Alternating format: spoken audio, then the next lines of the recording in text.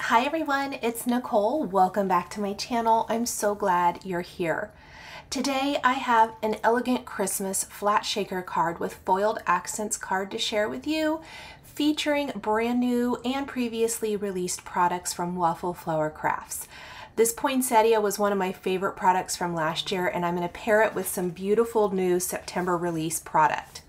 So here is the finished card. Real quick, I wanted to show the products. This is the eucalyptus panel, is the outside border.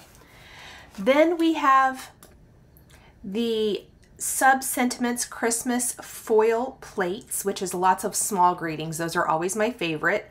The oversized Merry Christmas foil plate and the oversized Merry Christmas die. We're going to use the outline die for that. And then the previously released products are the layered poinsettia and then the stems die. And the stems die is not Christmas, but I love being able to use something that isn't Christmas related on a holiday card. Definitely look at your supplies and see what you have in your stash that you can use to make similar. So we are going to start with that eucalyptus panel die. I've die cut it from some smooth white cardstock, and we are going to be masking off the four edges of our panel with some Post-it tape. And I'm going to just take the Post-it tape and attach it to my paper grid that I'm using for easy cleanup today. I can just tear off that paper and throw it away. But that way I only ink up the eucalyptus and not the outside border. I'd like to leave the outside border white, and this is my favorite way to achieve that. Then we're going to take some Distress Oxide inks. I am using Iced Spruce, which is my color of the year, my absolute favorite for holiday. Then we'll use Evergreen, BOUGH, and Forest Moss. I couldn't remember. I'm so sorry. And I am using my ink blending brushes that I use for Distress Oxide ink. I have a certain set that I always use for Distress Oxides, and I'm not worrying about keeping it exact. I want the colors to really overlap. I really tried to find colors that I thought represented eucalyptus the best, but still provided lots of, you know, interesting color changes that still gave you that soft, muted, beautiful, elegant Christmas palette. And then this is the darkest color by far, but I think it really kind of helps tie it all together.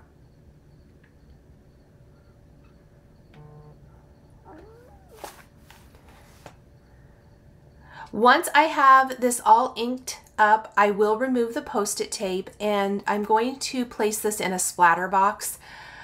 I broke my Distress sprayer, so I am using a little, my mini mister right now. And, oh, I guess I inked up my poinsettias first. I'm so sorry.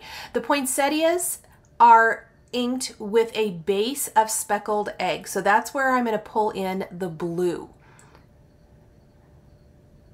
And that's obviously very light blue, and it doesn't really go with the theme, but I promise we're going to pull in a little darker color here, or a little greenery into our poinsettia bloom here in a minute. So with Iced Spruce then, I am going to kind of just lightly go in and ink up parts of the flower. You could definitely use a detail blending brush for this if you want to, but I found I really didn't need to. I'm just going to use that my ink blending tool for the green ink and layer that over the blue, and I think it looks beautiful. I used 2 of the medium size flowers and 1 of the small for my poinsettia. There's also a larger poinsettia die in this set. If you're looking for a great poinsettia set for Christmas, again, this did come out in 2021, but it remains one of my absolute favorites. So here are the 4 colors I used for all of my inking today. Now, let's go ahead and remove our Post-it tape and place our eucalyptus panel in a splatter box. And look at that crisp white border. This is one of my all-time favorite little hacks for this. And it's really, really pretty. I think it's going to make a fantastic frame. Now I did spritz it with water. As I was saying, I broke my distress sprayer. I have a new one ordered, but it's not here yet. But I did use my mini mister just to kind of distress a little bit. I don't know that that much of it worked. So I took my little sprayer out and I actually used it to just make droplets of water all over, and then I blotted it dry.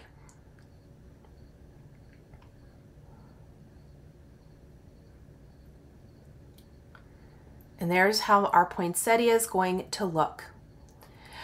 I'm going to grab my paper pad again really quick. I didn't want a stark white background back behind. I felt like it needed to have some greenery. I am going to take the iced spruce and ink up a scant 4 1/4 by 5 1/2 inch panel. And it's scant, it's slightly smaller than A2 because this is going to be the panel that is the actual flat shaker. Now, a horrible thing happened and I did not film the footage of making the flat shaker, so I am inserting at the end of this video how to make a flat shaker. If you haven't, it's very easy. It is my go-to for making any kind of shaker anymore, just because it doesn't have the mess of foam tape. So if you don't know how to make one, I will link to that at the end of the video, and I am sorry. For my background panel, I did the same thing that I did with the eucalyptus panel where I splattered on some water droplets. It's going to be a lot more visible on a big panel like this, and I felt like it needed a little something else.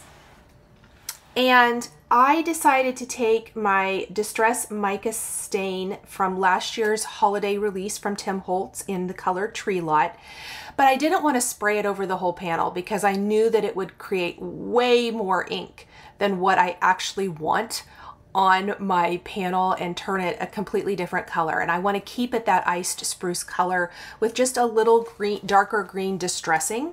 So I'm actually going to do the same thing, and I am going to take my sprayer out, and at first I picked it up with a little paintbrush, and I guess I did use a paintbrush. I just put a little bit in my splatter box. I know it's out of frame, and I just splattered it with little droplets with my small paintbrush all over the panel to get those dark green droplets. So again, this is a Distress Mica Stain, but not used with the sprayer.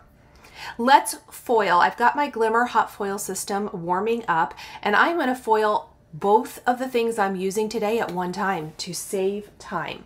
So I am using that oversized Merry Christmas and the SUBSENTIMENTS Christmas foil plate. And I love that with the SUBSENTIMENTS, it foils all of them at one time, so you can definitely save that for use for later on.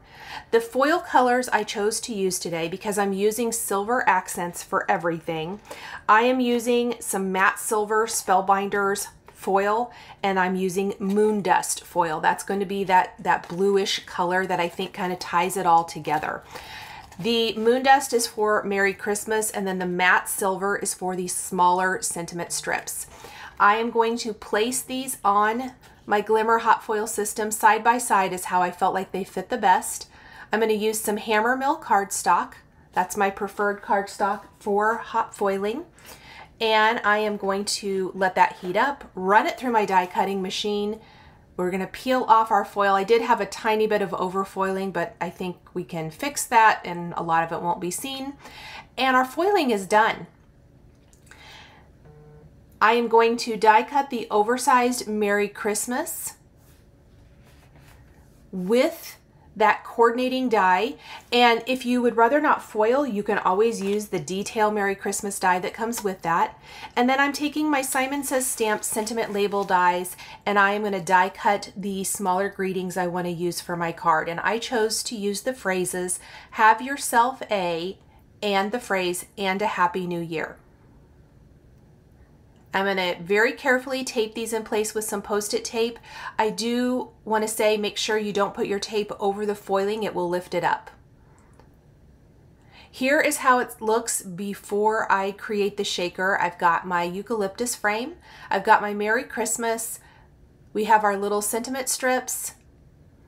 We have the poinsettia, and then out of that floral stems die, I did use some matte silver cardstock and some silver glitter cardstock to die cut the greenery quote-unquote greenery that comes out from behind the poinsettia. So there, I accidentally did not have my camera on for the flat shaker. I was pretty mad. I'm so sorry.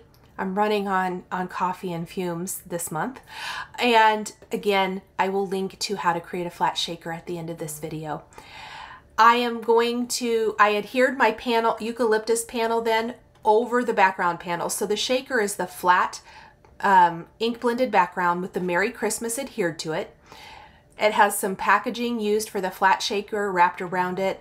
I put in some silver star confetti and also some snowflake confetti, just something I had in my drawer. Neither one was brand new. The stars, I'm sure, from Pretty Pink Posh, they're my absolute favorite. And then just a scattering of some other confetti. I'm going to glue the poinsettia together, tucking it down there along the bottom edge.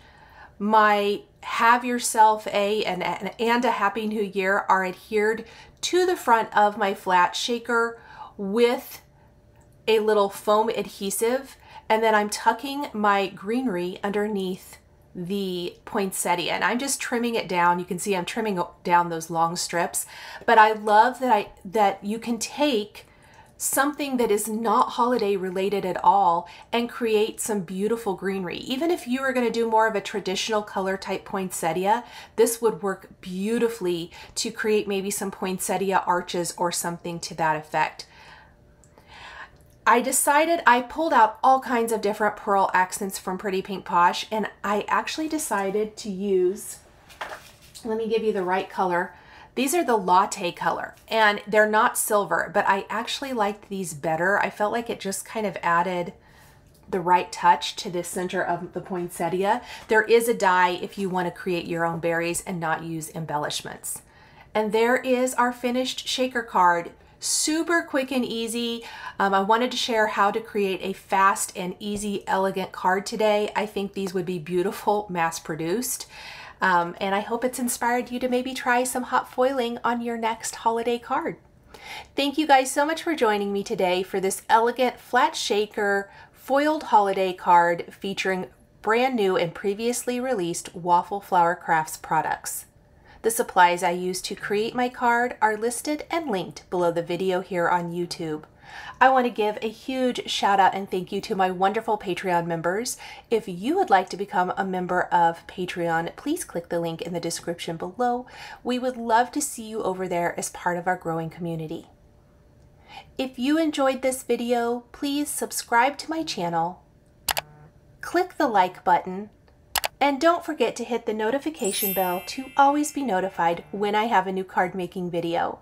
Thank you so much for joining me today. I appreciate each and every one of you, and I will see you again next time. Bye!